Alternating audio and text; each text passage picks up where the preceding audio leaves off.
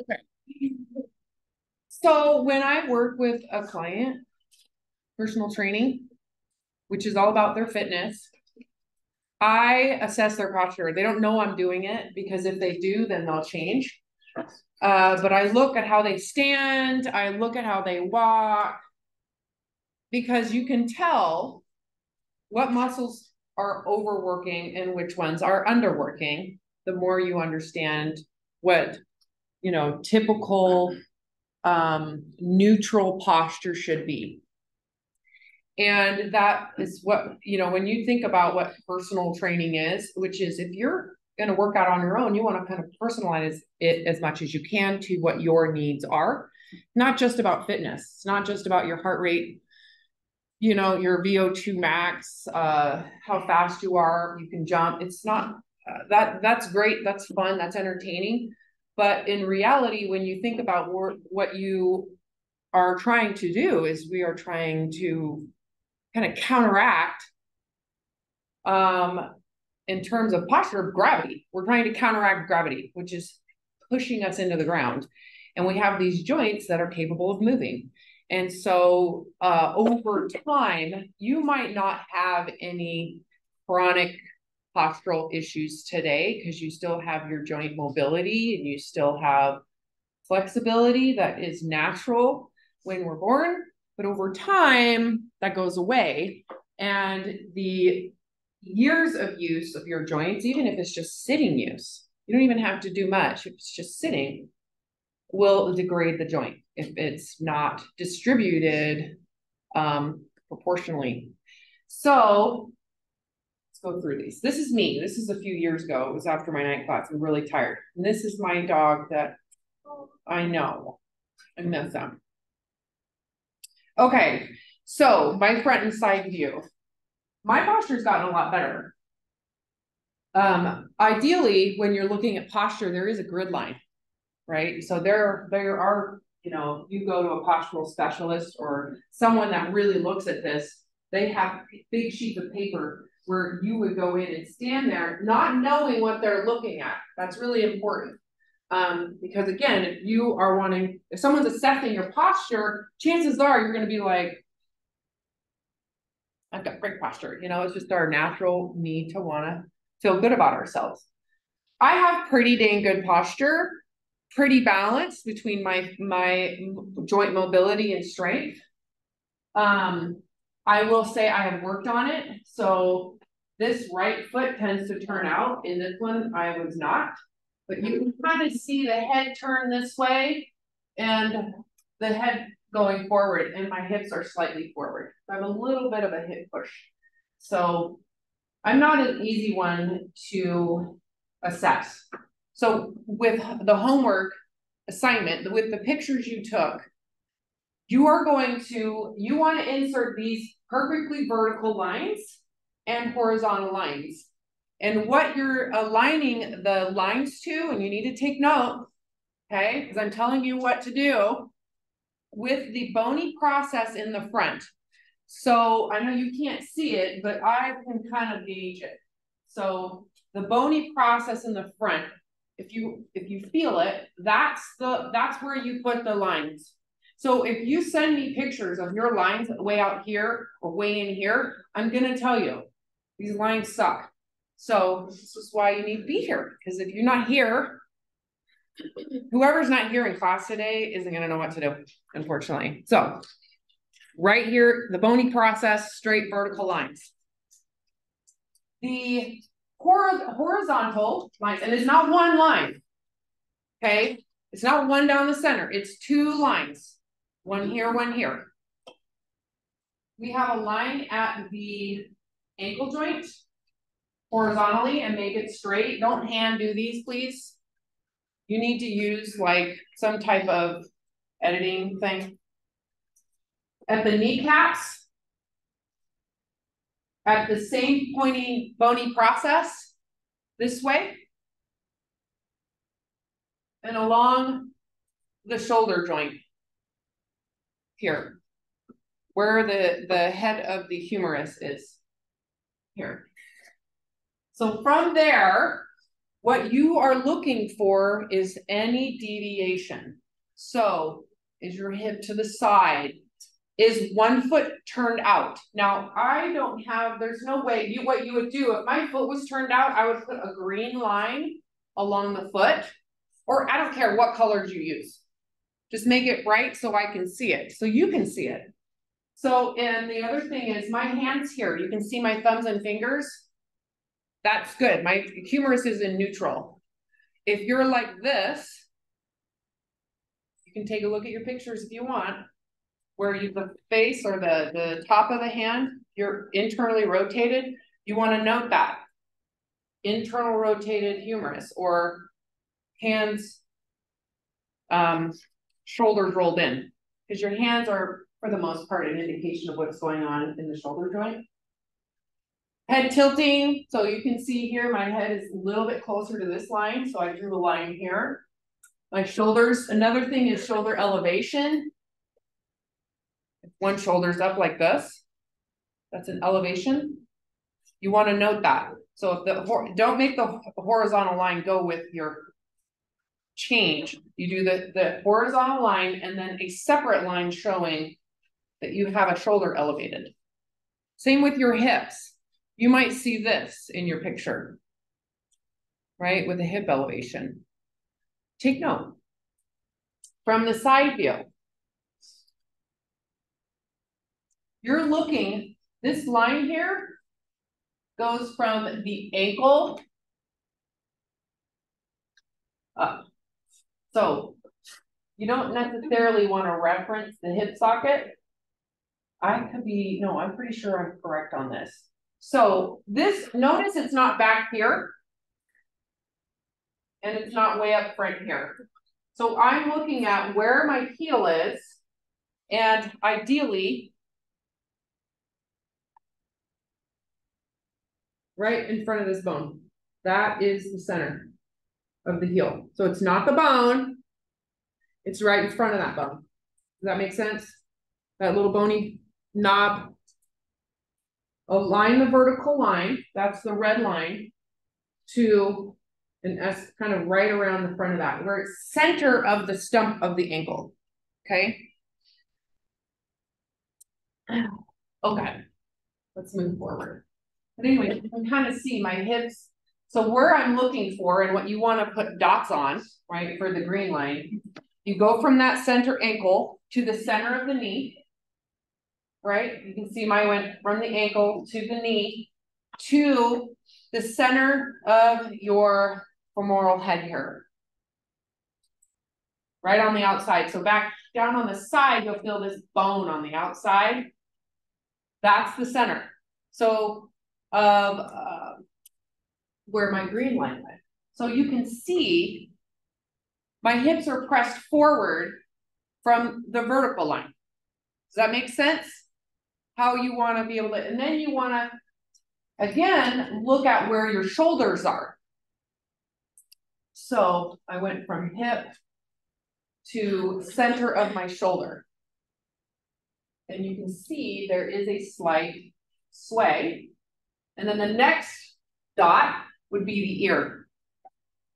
Okay. So again, to start, vertical line right in front of that ankle bone. Vertical. From there, you want to put a dot at the knee, a dot at the hip socket, a dot at this mid shoulder, and a dot at the ear, and then see how you deviate from the vertical line. So ideally, everything lines up with that red line. That is considered neutral. Everything else is a deviation of how your hips can push forward. So in this case, in my case, I need to do some ab work, probably transverse abdominis work here to pull my hips back. I think my quads probably need some more too.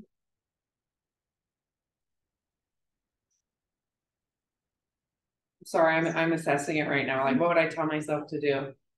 I probably need to do some back work, maybe more extensions, more hip extensions a little bit, maybe on the top, not the bottom. And then I probably should do more deadlifts for the hips. anyways, okay, moving forward. Ooh.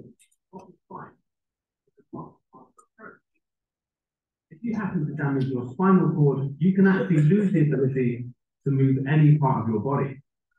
And this is something we've been reminded of our whole life. Stop slouching.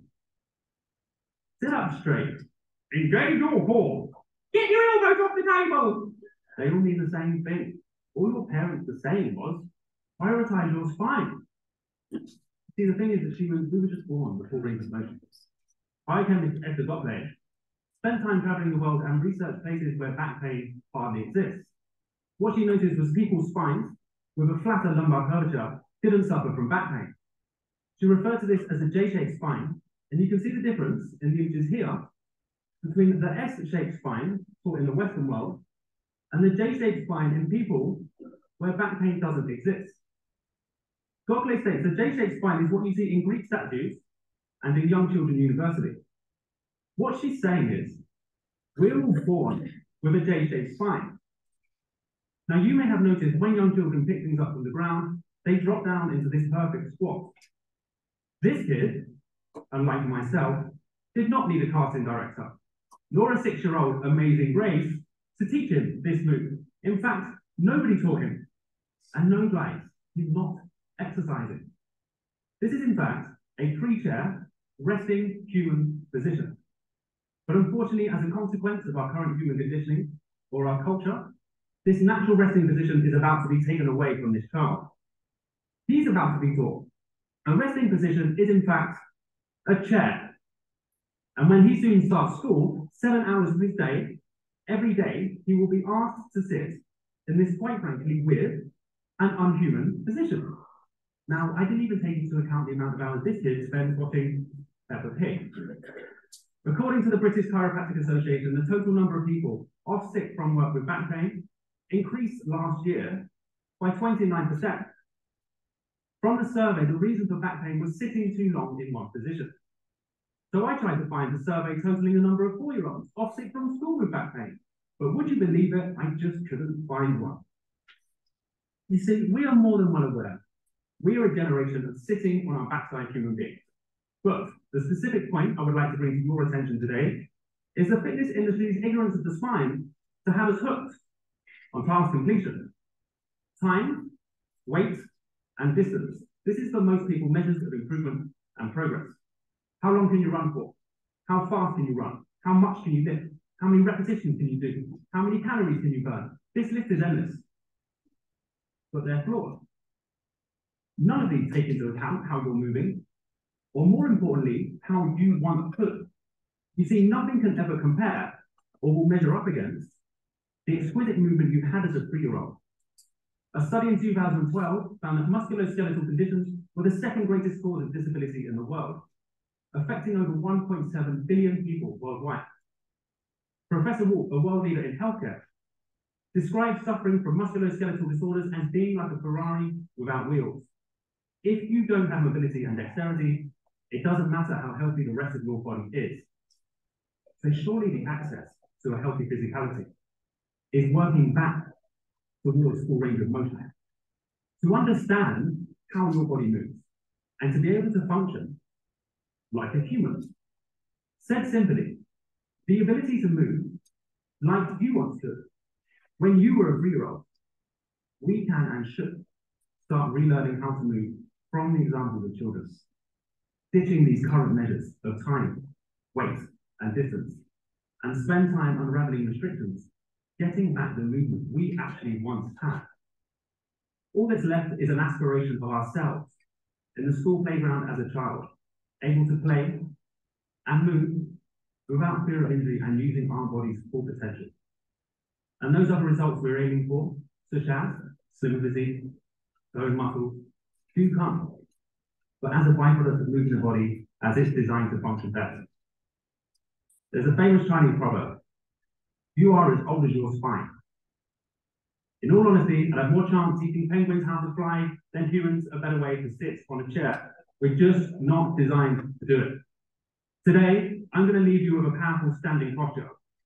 In cultures where the J-shaped spine exists, People's butt muscles engage every time they take a step. It's one reason they have these strong butt muscles that support their lower back. To demonstrate how the standing posture works, I will need a bit of audience participation. So I'll need you all to be standing. So. Okay. I thought that was a good little, I don't know, motivational, kind of an idea of understanding the function. So here is a picture again of the vertical line that I had you do. So again, for you came in late, you need to take a picture of yourself from the front to the side, and you're going to draw lines on your body. You're going to have to go into the assignment. You want to put, that's what this dot is. The dot at the knee, the dot at the hip socket down here, and the dot at the mid shoulder. And from there, and also the ear, this would be neutral. So what this is doing is aligning each major joint that takes the majority of your weight, and it's displacing it evenly within the joint. So that, for example, your knees don't have too much wear on the insides or the outsides, right? Or your quads are functioning more appropriately this way, especially from the front view. So let's look at the front view. Again, ankle, knee, hip, shoulder, ear. You might need to watch the beginning of this class to get the beginning of the lecture. And maybe I'll bring it up again at the end. So ideally from the side view, your ear is in line with the shoulder, is in line with the hip, is in line with the knee, is in line with the foot. Okay. So if you look at your picture, you might see that there might be misalignment. Your head may be jutting out to the front. This is a sign you might be looking a lot at a screen. So for example, if I sit down, and the screen is in front of me, right? Here.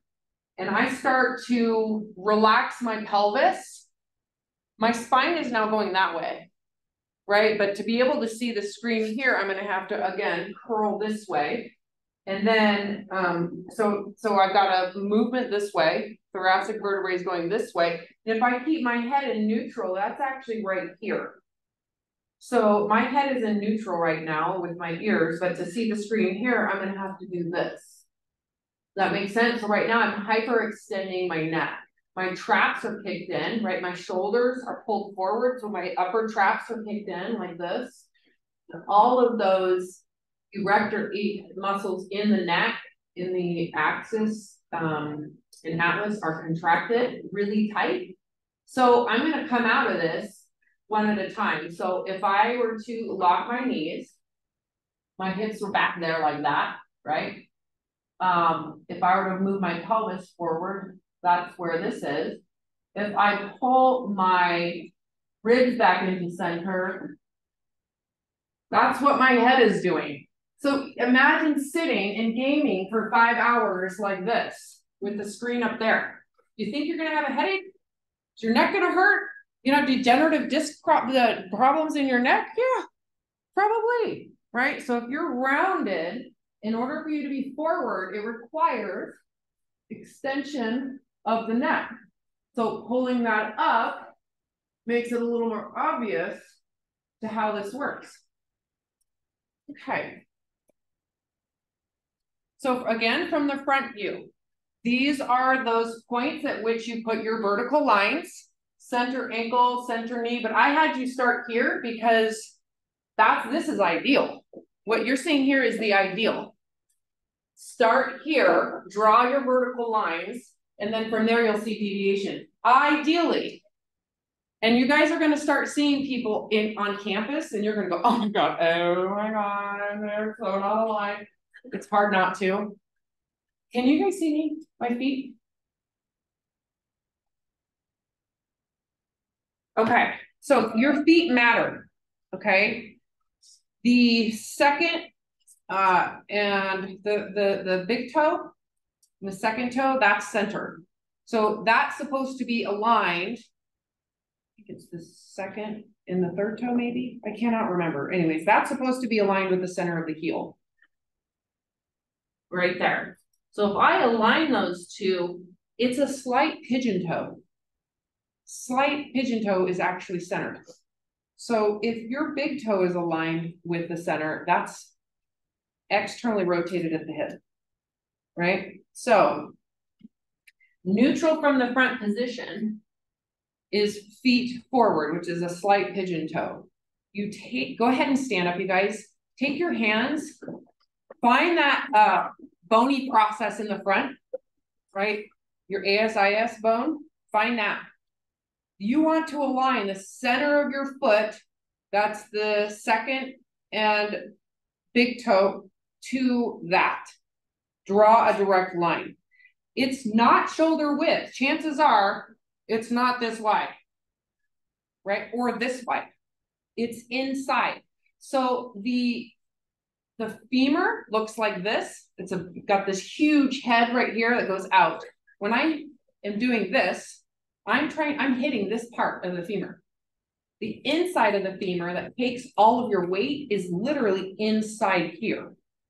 So that bony process in the front is an indication of the center of the head of that humerus. That's where the knee should align, and that's where the feet should align. It shouldn't align out here. It's to the center of this head. Does that make sense? So you find those two bony processes in the front, you bring your feet in, slight pigeon toe, and then from here, your hands should be in neutral with your thumb and finger showing. And then you want your ears, then you go through the side view, right? That would be more neutral. Your weight, pay attention to where it's hitting in your foot. Is it really far to the front? Are you feeling it in the ball of the foot, which is, here's your heel? Is it up here? Is it really far back? Your weight should be centered in the heel. So for example, when I have people do squatting, I say, get your weight to the center of the heel. I don't go back and heel. Center, it needs to say centered in the heel. If it's too far back, you're gonna have to compensate too far forward, right? So center heel, weight in your heels is not back here. It's actually right here in front of that bony process. That's where your weight should be distributed. Knee should be above that, hip should be above that, and from the front, feet should be turned in. So that is neutral. Go ahead and sit down. So here's another picture you can look at. This has a little bit more descriptors of what neutral is. So if the foot is turned out, this is really an interesting thing to think about. Is that happening at the ankle joint, the knee joint, or the hip joint? Yeah. You are awesome. You are right on that. You got it. So the hip socket here, where that bony bone, that dot is aligned, is a ball and socket joint. It has so much range of motion, right? I can go in a big circle, because it's a ball and socket joint. It can turn out, in, right? Is a lot of range of motion. The knee joint underneath it is tongue and groove. Like this, tongue and groove. So it's not meant to twist. If it twists, you are going to be in a whole lot of pain. It's meant to stay together, and it can open and shut like this, but only to a certain degree. It's not meant to rotate at all, okay? The foot, again, has some variation in how it can move, right? But your foot cannot swivel around the ankle. So if your foot is turned out, that's because the hip socket is turning it out. Does that make sense? So if I were to stand up, again, here's my foot. That's my hip that's moving this. The movement is in here. It is not happening there, and it's not happening there. It's right here. So when you stand, if you're turned out, that's a sign the muscles in the glutes are firing really intensely. the weight of gravity now has changed around how it's aligning in the tongue and groove joint. So if you're a long distance runner and you're running with your toes out, pain, you're gonna have a lot of pain, a lot of wear and tear. Your quads are not functioning properly. They're probably firing a little later than they should, which means you're prone to ACL tears.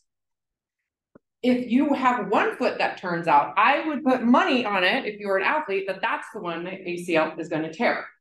Because the quad fires slowly when it's not turned properly, when this isn't aligned properly. This is the one hip flexor in the quad. Does that make sense? So this type of alignment tells you a ton about what muscles work, what muscles don't work, and what injuries you're prone to have. So let's get into some exercises with the neck. So I'm going to have you stand up, and then we'll get into this. Everybody stand up. We're going to work on the neck and the shoulders. So our in-class assignment, by the way, is what I'm about to talk to you about. So these are the exercises. The in-class assignment that's up asks, what are the exercises we did? So the first exercise we're going to do is called a simple shoulder roll. An arm circle, elbow flies. We'll start with that. I might add to that.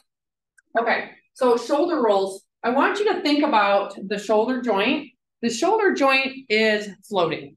It's not really attached. I mean, there's muscles holding it in to stay attached. The only place it really has an attachment is from the clavicle, and it just sits right there. It just sits right here. And so this has a huge range of motion because it's not really attached in terms of muscle or bone to bone, except for right there.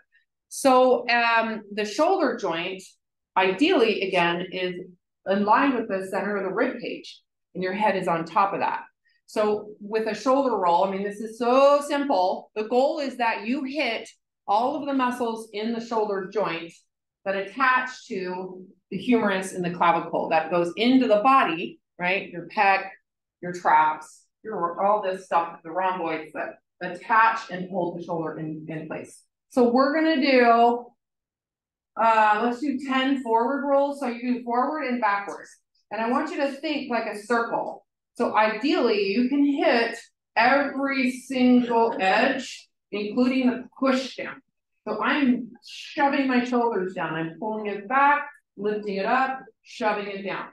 So from a side view, it should look like I'm rolling my shoulders into a circle. So what happens is you get stiff, is it starts to look like more of a vertical lift, like this. So people start to lose the movement here, or they'll go forward, and then they won't go back. The other thing that you'll notice, keep on doing it. So were we going back? Yeah, we're going back. Is if your shoulders don't function well, you will see the elbows moving, like you're moving your elbows, like this. So this is a way that your brain will say, oh yeah, I'm doing it, like this. So when I watch someone, when I first start training, I look for which arm is the elbow working, because it's not supposed to. That means you're working the lats a little bit more than you should, right? So ideally, your arms are just going on for a ride and there's nothing happening in the elbow. So let's go the other direction, which was back, up, forward, down.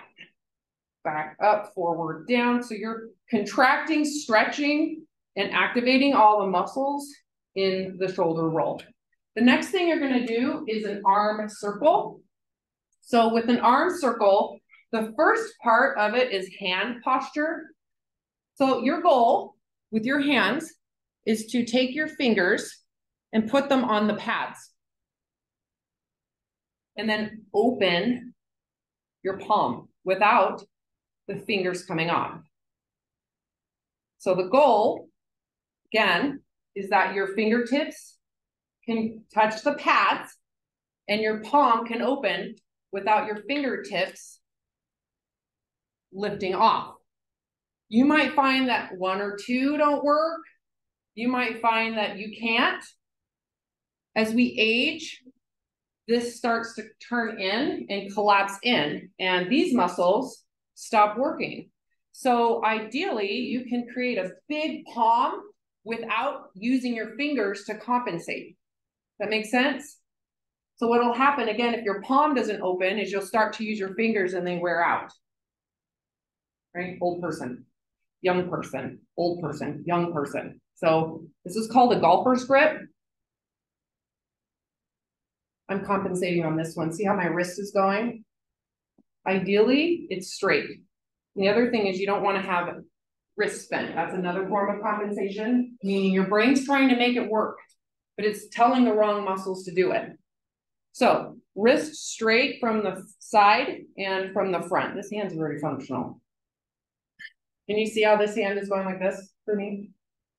So try to open the hands. Keep your fingers on the pads. I think for me, when I first started practicing, I had a couple that wouldn't touch.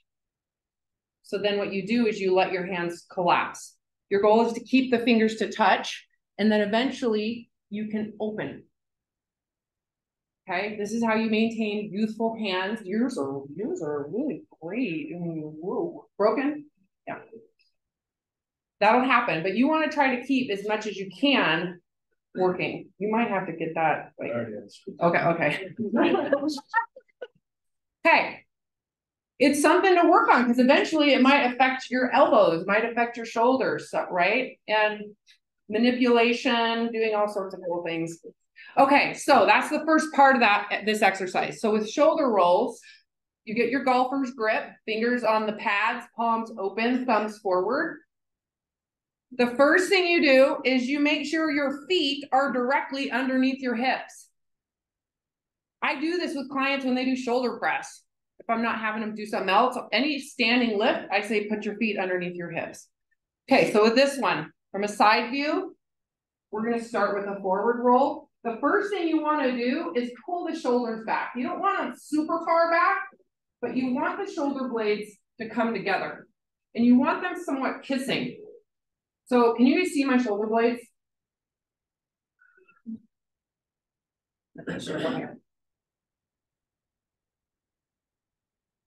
Can you see them now?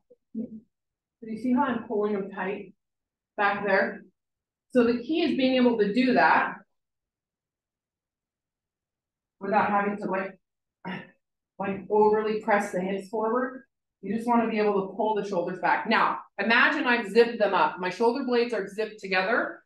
And then your goal is to roll the head of the humerus in the socket without the shoulder blades separating. So you see how my shoulder blades are separating? Not good. Keep them zipped. So essentially what you're doing is you're holding the joint in place and rolling the head of the humerus in the socket. So we're working that rotator cuff. We're working all the muscles. Keep it up. Ideally, you can do, I don't know, 50. And that you can maintain the shoulder blades zipped up. So if you can't do that, you need to work on those muscles that pull the shoulder blades together. Mid-trap, rhomboids. Next is palm up. So we're going to externally rotate. You want to be able to extend and open the elbow joint. If you're tight there, you'll look like this. So your goal is to extend, neutral stance, shoulder blades tight, going backwards now. So from a side view, shoulder health. And you can see this is requiring, if you were kyphotic, this would be almost impossible because the shoulder blades can't get around the ribs. So again, we're retraining what I call this postural corset up here. So that is an arm circle. So elbow flies, same golfer's grip, same neutral foot position. You want to create, so we're going to flex and extend the humerus now without rotation. So think of this as a door. Here is the oh, what is that? What is this? The hinge. There's a hinge here, there's a hinge here. And I've got my golfer's grip, and I'm gonna shut this door and open the door. So for both sides, it looks like this. Shutting, opening, shutting, opening. What you might find is your hands wanna collapse back into fists. Keep this extended. Or you might find that your hand wants to rotate. You wanna make sure that it is a neutral hinge joint. The other thing that will happen is you'll see people's heads go back because they can't really get this range of motion. They don't have the ability in the shoulders to go forward. So instead of doing this, they'll do this. Again, and you'll see joints move here. You'll see all sorts of things if there's a dysfunction in the shoulder joint there. Okay, let's add one more. Find a wall. That I don't think that this part won't work. So find wall space here.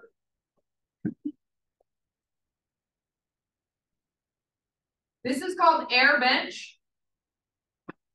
So some of you might know this as wall sit.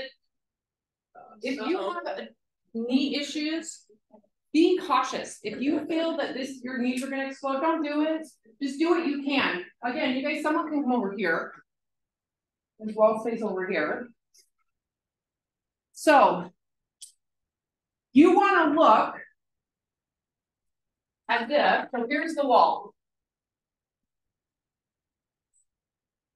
A vertical line. Your head needs to be pressed to the wall. Shoulders pressed to the wall. Lumbar pressed to the wall. Okay? The goal is that your whole spine is pressed to the wall. Then you bring your feet out and down. So imagine this is your air bench. That's why they call it air bench versus wall sit. Because you need to be 90 degrees here, 90 degrees here, 90 degrees here, and vertical up. So I will demonstrate on this. Your foot position from the center of this socket, right? That ASIOS is the distance between your feet. So we're not going out here. We're not going out here. This makes it real easy. If you're tying, I can tell you right now, you're in a class, do this. You can sit here forever. You got your adductors going and then lean. You'll be just fine. This is not that. Neutral. Walk your feet forward, slide down. Where your heel needs to be directly below the center of the knee. So again, if your knees are wider than this inside bony process, it's too wide, bring them in. The weight should be in your heels. Knees should be in line with the hips. So if your knees are wider than your hips, too wide, bring them in. From here, palms up like this, put them on your thighs, pull your shoulders back, pull your head back. Hold your head. Lower back should be on the wall. Lower back flat. We are hitting your hip flexors and everything you need to elongate. And not only that, but this is training vertical position. Drop your shoulders down, pull them back, lift your head up, keep your knees in.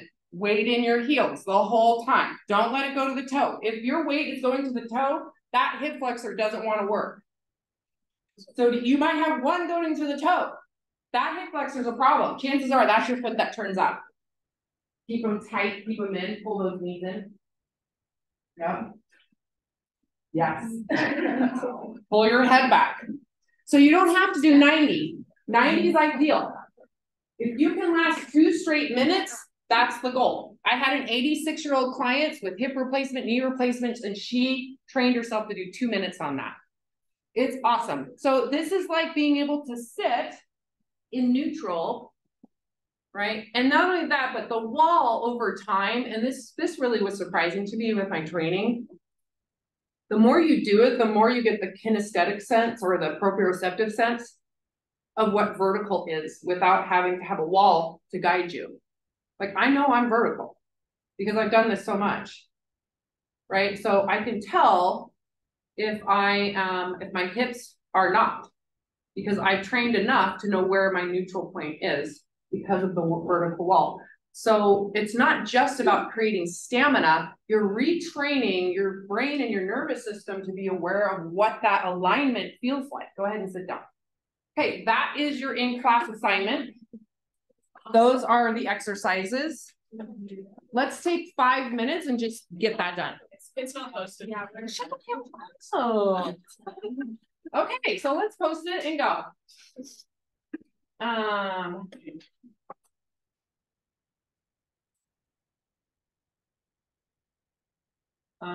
We're done. There it goes. Okay.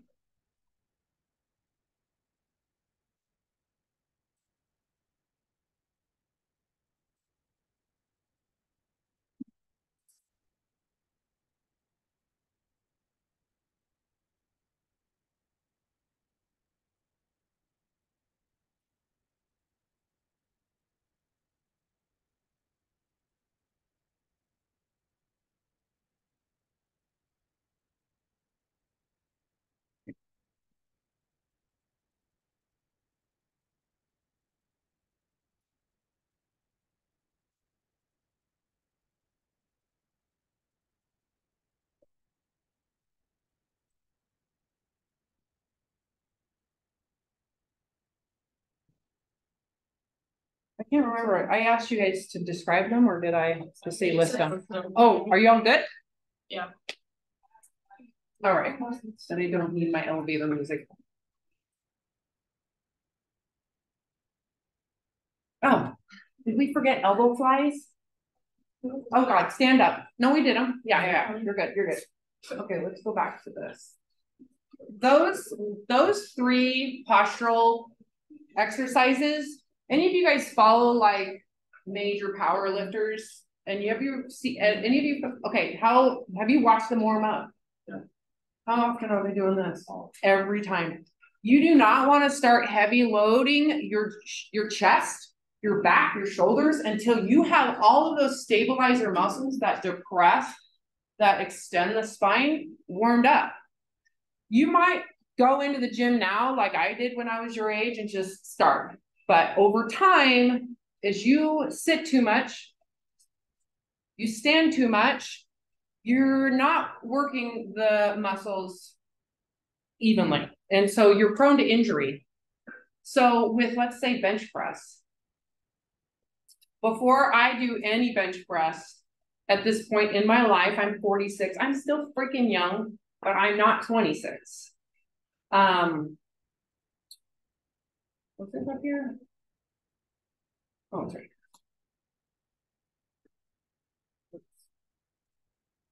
Okay. I have clients work their mid spine. I bet you should not be doing bench press unless you have done like hanging, like you stretched your lats. You know what I mean? Like hang on a bar for quite some time. Hang supinated, hang pronated, right? Like this with the hands pronated. You need to be doing arm circles, shoulder, chest flies. Your thoracic extension on the, okay, I'll demonstrate here. So when you're doing bench press, for example, you're on a horizontal bench, right? And what's happening right now is gravity is pushing my thoracic vertebrae and my neck into alignment. So I should look pretty dang aligned right now. If you are, let's say, tight, or you've been sitting a lot, you're gonna look like this on the bench press. So if you plan to train people, you need to be able to see if they are hyperextended in the neck. Chances are they're really tight in the pec muscles and their shoulders aren't going to pull back, right? So before you do anything with those clients, you need to get them to be able to realign the cervical vertebrae. So that's why you do the arm circles, chest flies, shoulder rolls, have them hang. Their lats are tight. They're going to be like this. So you don't want their lats tight. You want the shoulders to be able to slide back. So you get that weight up. Ideally, the shoulders pull back. If they don't, if they're stuck forward because you're kyphotic, you're gonna put way too much pressure on the front of those pectoral muscles, and you're prone to tear a pec muscle. If you are more flexible in the back of the spine, like meaning I can pop the shoulders back, the shoulder girdle slides back, I'm less likely to tear a pectoral muscle. So working your upper spine and getting this movement before you start punching the weight is super important. That makes sense?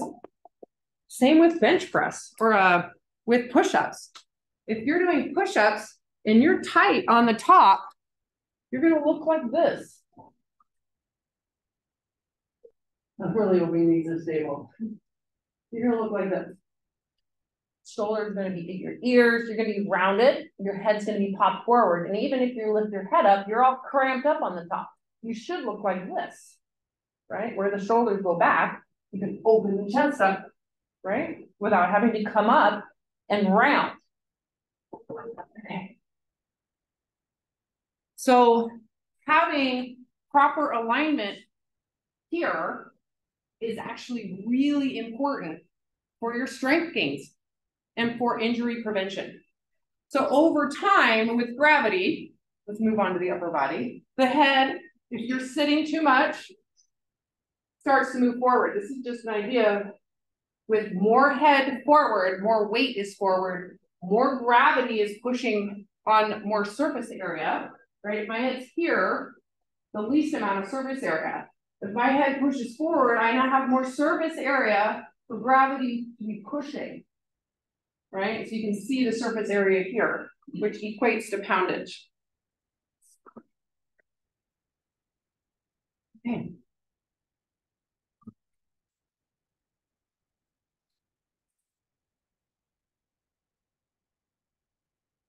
Hey guys, it's Matt Shue from Upright Health. In today's video, I'm going to show you a simple exercise to help you correct forward head posture and that slump that comes from using a smartphone all day or staring at a computer screen all day.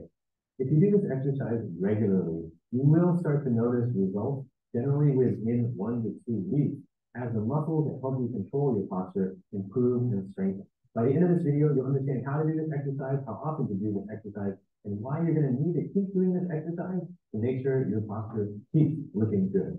To do this exercise, all you need is a bright people wall like this, beautiful people wall right now. You could even use a doorway if you got way too much artwork on your fancy wall. Now, to do this, you just need to put your back right up against the wall. And you're going to just start sinking yourself down the wall so that your hips are going into what's called flexion. So you're closing the angle between your thighs and your torso. So he's not doing a full air bench. So you can get the postural benefit of this from pulling the head back into alignment just from doing a partial hip flex. You do not have to go all the way down into a 90-degree bench. You're doing like an air bench. You don't have to do that. You just need to get down low enough where you can feel that you have the ability to put your low back flat into the wall. So you're trying to make sure You that didn't you mention the cannot foot distance, slide that's your fine. hand under He's here. You're just trying to keep properly. it pressed right up into the wall. Then what you're going to do is make sure that you feel the mid-back section also flat against the wall. You're going to keep your chin tucked and then pull the back of your head into the wall. You're just going to hang out just like this. Now, there's a couple ways this will go wrong. If you have a really hunched back, you're going to try to do this. You're going to see that there's this gap between your upper back and you're going to be hitting more to the top of your head rather than the back of your head right here. So you want to make sure you keep the chin tucked and your eyes level on the horizon, and then pull the back of your head into the wall. For some people, this may take a while to get used to. You may find that you're just like this, and you really can't get back. That's fine. You want to focus gradually over weeks and months, gradually getting that head back. What you don't want to do is really struggle at it and try to like shrug your shoulders and like compensate in all kinds of funny ways, because that is not going to help you. If what you do is like flip your head back like this, you actually just made your posture the same as when you started doing. So again, low back flat, mid back nice and flat against the wall, upper back flat against the wall, and then you're going to pull the back of your head back towards the wall. As far as the leg position goes, you want to make sure you keep your knees just slightly bent. If you lock your knees, you're going to stress out your knees. If you go into a deeper knee bend like this, it's actually gonna turn into a pretty distracting quad burn. So it's okay if you want to do that, but if you're focusing on improving your posture, you probably want to keep your knees just slightly bent so you don't have to worry about quads are burning. Now, there is another variation of this exercise that you could do that we showed in the previous video where you're just kind of sitting against the wall like this on the floor with the knees bent or the knees straight like that. This is an okay variation too. You can do it this way, but it's also quite awkward to do at the office or at school. Okay, we're gonna do that. So find a wall, sit at the bottom. So imagine I'm on a wall. We're gonna sit on the ground. Your goal, so imagine here's the wall, is to get your butt to the wall so that there is no big space. You can also use the door. If you shut that door, that works too. So once you're here, so the key is with straight legs that your feet actually if you're just working your upper posture, that's fine. Ideally though, you can work your leg posture and your spine posture. So you want your feet turned straight. So if they're turned out, you need to use your internal rotators. Your feet should be slightly pigeon-toed, hip distance apart, palms up, pull your head back, shove your shoulders down and back. So push the shoulders down and back. Lower lumbar should be flat, head back, chin tucked. So again, pull the head back, chin down, hold it there. If you find that you want to pull it forward, keep on correcting, pull it back. If you're fine that your legs are relaxed, lock your knees again, if you can. If you can't, I'm fine with the knee bend. Your hamstrings are too tight. But ideally, you can sit at 90 degrees at the hips, vertically, toes straight up, palms up, head back, shoulders shoved down and back with the lower lumbar flat. Let's go for a whole nother minute. How are you guys feeling? In your hammies? Yeah. I'm gonna do a little correcting.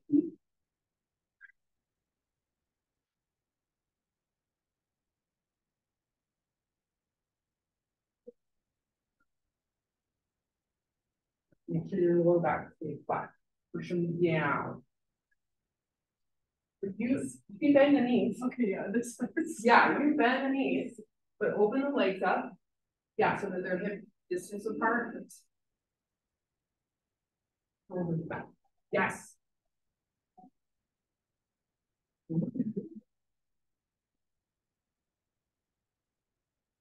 Good. Is your butt in the corner? Yeah, you want to keep it in the corner.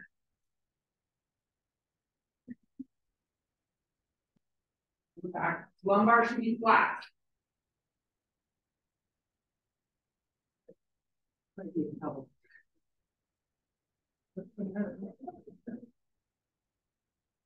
know, you guys get to wait.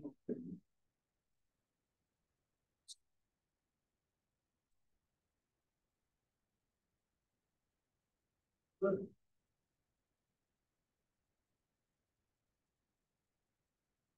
It's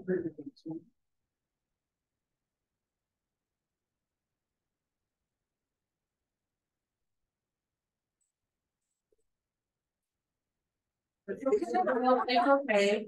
Because it's relative. It's all kind of relative. That's usually better anyways, yeah. Okay.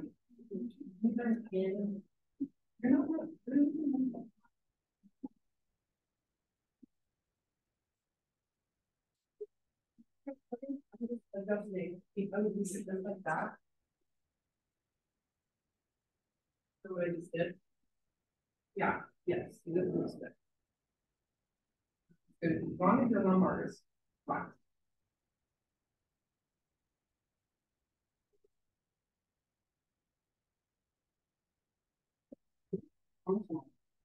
You guys, I'm impressed. Go down a little bit more.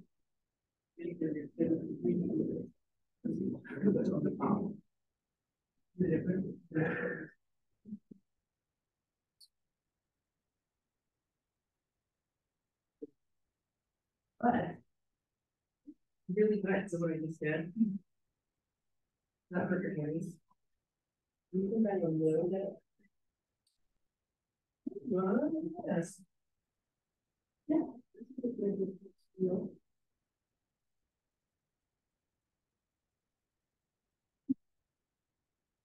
Good though.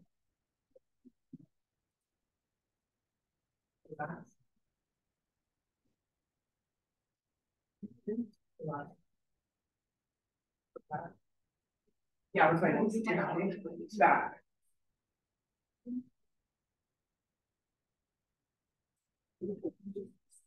Lighter.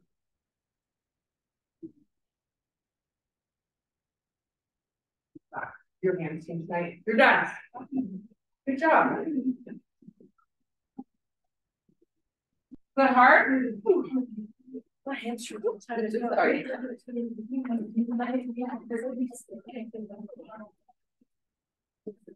So, this is often just a nice little easy way to do it at. So on the floor, it's harder. You don't have to do that. I just made you do the hard If you part. really wanted to be using your phone while in this position, but you know, take a breath, man, take a break, put the phone down. You want to hold this position for 2.5 to 3.5 minutes. That gives you enough time to feel the muscles alongside your spine fatiguing and working to maintain the position. Most of you have probably never felt that before, so it might feel a little bit weird, a little bit scary. It may feel like those muscles really want to cramp. If it feels intolerable, of course, get out of the position. But I promise you, over time, as those muscles get used to working, you won't really feel that crazy burning fatigue or cramping anymore. It usually takes a few days and maybe a couple of weeks to clear out. And so what you should notice is after you've done this, oftentimes the first time when you come off the wall, you'll just notice that this whole section of your body is better able to get into the upright position. If you don't notice it the first time, I suggest continuing to do it at least a couple times a day, and then keep checking in to see what's going on with your thoracic spine posturing. It's a very simple exercise that forces the thoracic spine to extend, and those muscles are definitely going to kick in over time. How often do you need to do this exercise? Well, it's really going to depend on your life and how often you're in a slump. And it also depends on how strong those muscles are back there and how connected you're able to get to those muscles. So you're going to have to play with it, but in general, I would suggest people who are concerned about having some fat posture do this exercise at least twice a day. And if you've been spending like 8-9 hours in front of the computer, your posture is definitely going to suffer. So you want to make sure you're interrupting this slouching position with some better extended positions on a regular basis. So that might mean interrupting your workday to spend 2 or 3 minutes just pulling yourself back into a position like this. All right, guys, that's going to do it for this video. Hopefully that exercise.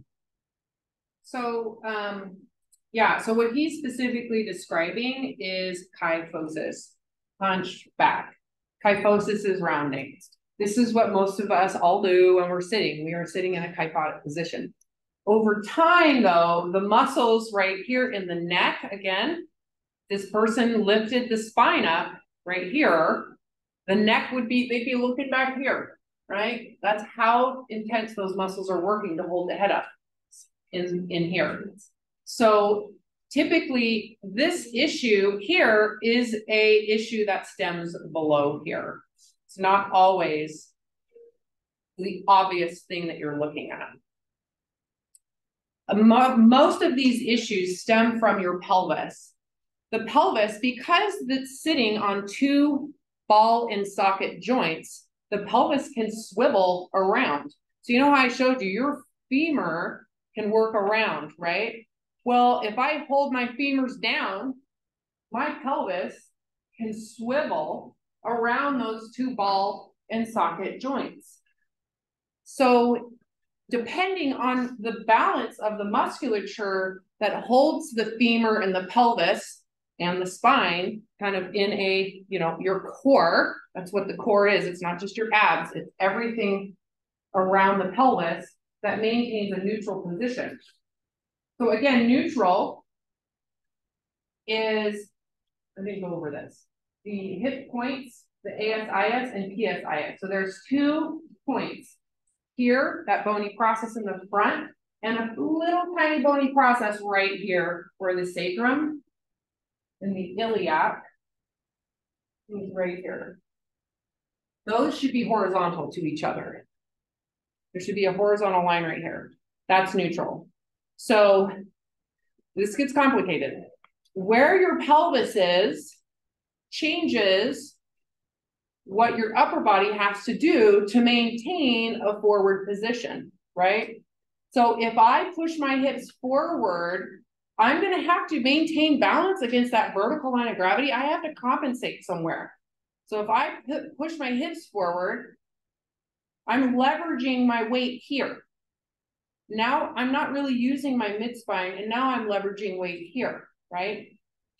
If I, let's say, tip backwards, again, this is what makes me want to externally rotate my feet, tucking my tailbone under.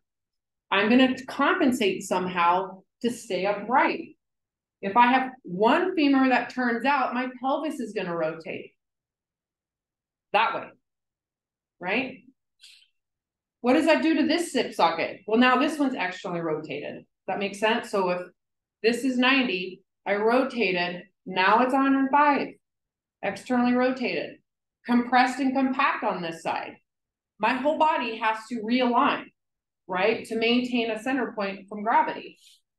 That's why those neutral positions are what they are. You're trying to align left and right, front to back, axial rotation to be equal as much as you can. So because the pelvis is sitting on these ball and socket joints, it can rock, it can press, right? So for example, if I'm teaching someone an overhead, let's just stick with shoulder press.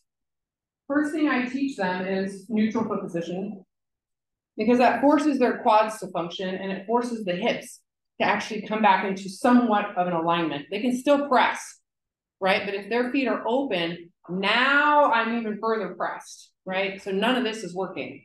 So by having them shift their feet forward, they have to brace with their quads and their abdomen. That's the first thing I do with the shoulder press. Even though I'm not working this, I want it to actually stabilize the pelvis. So give them dumbbells. And the first thing I watch for is this. Do their hips press as they're pressing, right? Can they maintain alignment with their pelvis as they press? And that has everything to do with all the muscles, right, that maintain a neutral pelvis aligned with gravity. Lordosis, tight hip flexors. So this is this posture where I've got an anterior tilt, tight hip flexors, hyperextended kind of here. You guys know someone that looks like this? Pregnant women look like this a lot.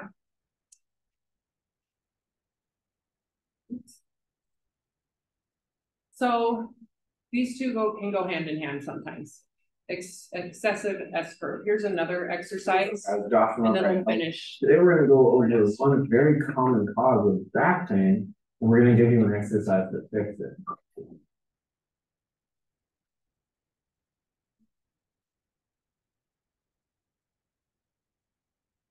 This exercise is going to help you unlock a lot of range of motion in your spine, and it's going to help you get a stronger, what's up guys, Josh, fit in your spine, and it's going to help you get a stronger, healthier, more functional back. Now, if you haven't already, we put together a video package with exercises and different. One of the things that we often find as a big cause of back pain is that the spine becomes very stiff and it's not able to move correctly. So what happens is when your upper back becomes very stiff from sitting at a desk all day and driving and just not getting a lot of movement, whenever you need to move around, what happens is you're basically just moving from your lower back here, right? And the upper back just becomes more and more stiff and never gets actual movement here, right? So what we're going to be doing today in this exercise is we're trying to disassociate the upper spine from the lower spine, right? So we're trying to get some movement. I'm going to have you guys do this with him. So you're going to want to get on the floor and have space. So use these space. So you're going to need enough room that you can open your arms up like this. Okay. So you're going to want to lay down. And you need room. Unlock some of this upper back area. So then we can use that movement more when we're exercising or just throughout our everyday activity. Okay. So this is very, very important. And if you find yourself as one of these people that has become very, very stiff, and every time you move or do anything, it's all through the lower back, then you definitely want to put a lot of time into doing this exercise along with any other. You can move the table. Let's get to that exercise. This exercise is called a sideline windmill. So you're just gonna need something to put in between your knees, a Don't yoga need block that. that's great, or a foam roller, anything that mimics something like this. So you're gonna come down on your side, and we are going to put this yoga block in between the knees here. Okay. Now You don't need the yoga block. Your knees, though, need to be together. So if you were to feel your knees, they should be in line. They shouldn't be separated, in line. That's really what the yoga block is meant to do, is you got to kind of press it to maintain that alignment. You don't need to. Knees in a line. I like the way he describes this. some people also do this exercise like this with the knee draped over. That's fine. I actually like to use this method a little bit more because it helps us put some tension in between the legs here. Okay, so let's start here with my arms like so, reached over. So pretty much right now, my hips are stacked on top of each other, my shoulders are stacked on top of each other. Okay, so you want to have 90 degrees at the hip, 90 degrees at the knee, 90 degrees at the ankle. Yep. Keep those knees together. And I'm gonna let him teach. But yeah, he didn't go over that. This windmill portion, okay? So I'm gonna take my hand. The hand I'm going that's to make a towards the half ceiling. circle all the way around here, trying to keep my arm, hand, shoulder. Adjust if you need more room. You want to feel what this feels like. And I'm gonna get back to this half circle, and I'm gonna pause here, and then I'm gonna come back, okay? So that's the windmill. So now let's talk about what we can focus on while we're doing this. So one of the big ones is, like I Keep your said, knees keeping together. tension here You can feel on your this knees. block. Now, what we don't want to happen is this top knee to slide over, because that means that the hips are sliding over and that we're actually getting movement from the lower back that we discussed earlier. We don't want movement from the lower back. We want to keep this, boom, firm and in place, and all the movement is coming from our upper back. So the knees tell you if your pelvis is rotating. You do not want your pelvis rotating. We want everything coming from the upper thoracic vertebrae in a twist. This requires some degree of extension. So let's go ahead and roll the other direction. Get on the other side, 90 degrees at the hip, 90 degrees at the knees. You can put your hand there, make sure your knees are even, and you want to maintain that. Hands together. You go up above the head. You want to be able to get to the ground. Like you should be able to hold that and open. Now check your knees. If they've slid, put them back together. Now, one thing I like to have clients do is take a huge breath, lift the ribs up to let that arm open up. Check your knees again. You want your head to be looking at the hand that is rotated over. So if your hips are facing the left, you need to be looking to the right. Yes, you are not facing, your head should not be looking where your knees are pointed. And then take a deep breath in and then relax the shoulder down. You guys feel a difference from right to left? Might feel different. So I like to do that sometimes before I start bench press with people because it forces that upper spine to function. Here. So again, he's kind of showing this version of lift. Really tension here on the block. And I'm also going to keep some tension in my lower core area to make sure that my hips don't open up too much. Okay. Here. So there's a association. Keeping tension here. We will finish this on Wednesday. I think you guys, the homework assignment with your front and side views isn't due until Monday. So take your time and do a good job on it. So a week from today. Okay, we'll see you Wednesday. I was reading it.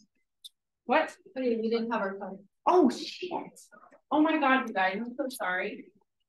Tell me beforehand. Okay, you gotta come up here.